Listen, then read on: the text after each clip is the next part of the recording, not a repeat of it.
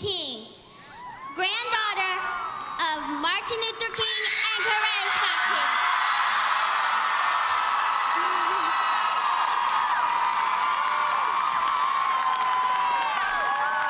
My grandfather had a dream that his 4 little children will not be judged by the color of their skin, but by the content of their character. I have a dream that enough is enough.